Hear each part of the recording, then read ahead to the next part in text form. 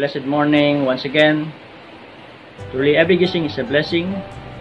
Another great privilege to share my devotion this morning. And as we always do, let's all pray, bow our head and pray. Hallelujah. Yes, Lord, Heavenly Father, to your Son, Jesus, we pray, Father God, as we humble ourselves to the Lord. There's no great among us but you alone in our life. We thank you for another strength, for another life you have given unto us, as we always do, Father God. Truly, O God, we ask your guidance, O God, and be blessed, O Lord, even the listeners, and me myself, only as your mouthpiece. We thank you, Lord, we pray in Jesus' name. Amen and amen. Hallelujah. Are we all excited? Glory to God. My devotion that I would like to share this morning is in the book of Luke chapter 11 verse 9 to 10. Let's all read. So I say to you, ask, and it will be given to you. Seek, and you will find. Knock, and it will be opened to you. For everyone who asks, receives. And he who seeks, finds. And to him who knocks, it will be opened. Hallelujah. Blessed is the word of the Lord. Hallelujah. Glory to God. What I would like to encourage each one of us is keep on praying. Hallelujah.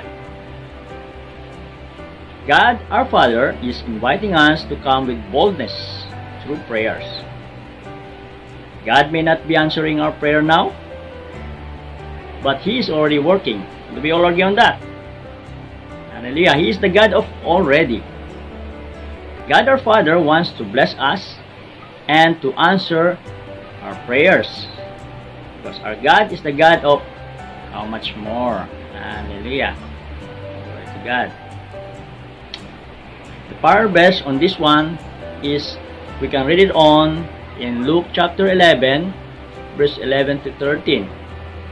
It says in verse 11, if a son shall ask bread of any of you that is a father, will he give him a stone? Or if he asks a fish, will he or for a fish give him a serpent?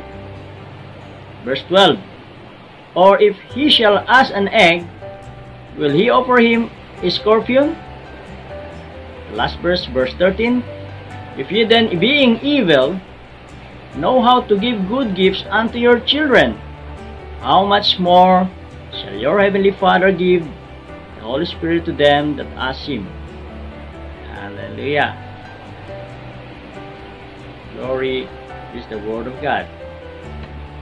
If you then, being evil, he said, the word said, know how to give good gifts to your children, how much more will our Heavenly Father will give us our needs. Hallelujah. If we believe that Jesus invites us to come with boldness into His presence to give us the grace in time of need, then we readily accept His invitation. Come to His throne of grace with confidence, so that we may receive mercy and grace in Christ Jesus through our prayer. Hallelujah. Glory to God. Praying is an amazing invitation from God. We can now draw near and enter the throne of grace with confidence. We can come with boldness, not for who we are, but for who Jesus is and because of what He has done. Hallelujah. Do you all agree with that? Do you all agree? Amen. The disciples did not ask Jesus to teach them to perform miracles or to write sermons or to lead, but they asked Him to teach them how to pray. Hallelujah. Perhaps they asked for it because they saw the intimacy of Jesus with God the Father in prayer. So let us all pray. Every follower of Jesus must learn and practice praying. Hallelujah. Glory to God. The throne is the presence of the King of Kings, where we experience the fullness of His authority and power. That's why, pag po tayo ay nananalangin, nilalapit po natin ang ating sarili sa presensya ng Diyos, na kung saan po ay nalapit tayo sa throne of grace. Hindi po ito yung throne of judgment, no? Kaya po, I already explained last time that the throne of grace is not a judgment, but it is a grace that is undeserved favor from God. Hallelujah. We need prayer to empower us in our daily walk to God, and to empower us on what He wants us to do. Kaya po, wala po tayong magagawa kung tayo po hiwalay talaga sa Panginoon. Hallelujah. So when we are in God's presence, He speaks. And when He speaks, we will receive the grace of being transformed by God. Because when He speaks and we respond in obedience, He will change us as become like never before. Did you experience that? Yung pong kuminsan napapansin nyo na sa ating sarili, ay hindi na ako ito. Hindi na ako itong dating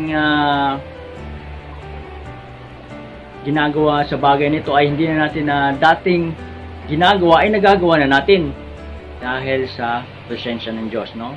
Pagiging mahiyain, nawawala pa yung pagiging mahiyain, at tayo po ay may kasabikang ibahagi sa iba yung ating pong napakinggang salita ng Diyos. Kaya po kuminsan ay hindi po natin ibibigyan ng importansya ang prayer dahil meron pong pagkakataon na tinitingnan natin yung sarili nating kakayahan.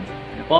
Tuloy po natin. Many of us miss to listen to God, not because God is not speaking or because we don't want to listen, but because we are too busy and preoccupied with too many things. Yan po yung katotohanan.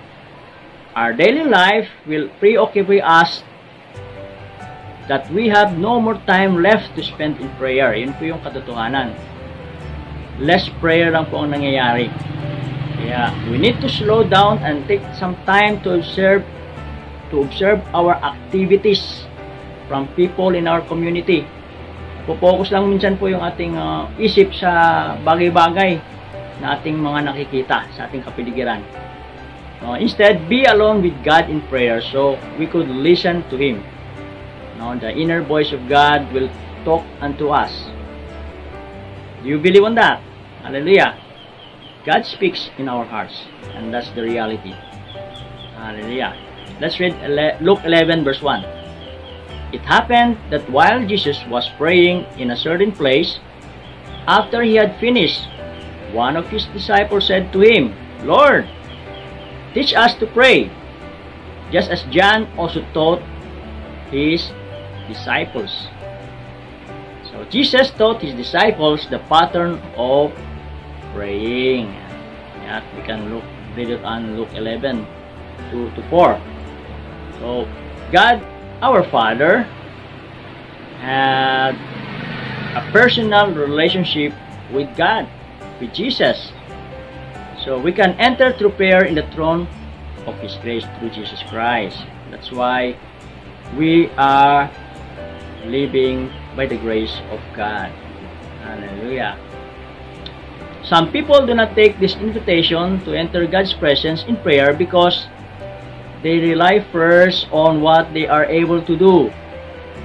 Yan po yung katotohanan. And if they come to the limit and nothing to do by themselves, they come to ask God and beg for help.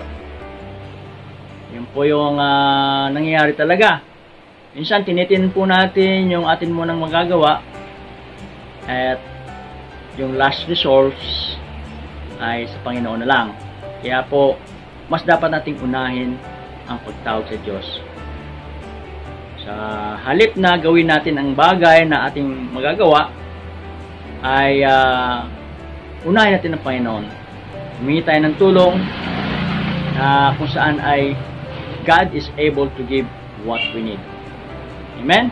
Kaya po ang nangyari, wala na po tayong magagawa, saka tayo nalapit sa Panginoon. Yun po yung nakakalungkot. Nagiging second choice na lang ang Panginoon.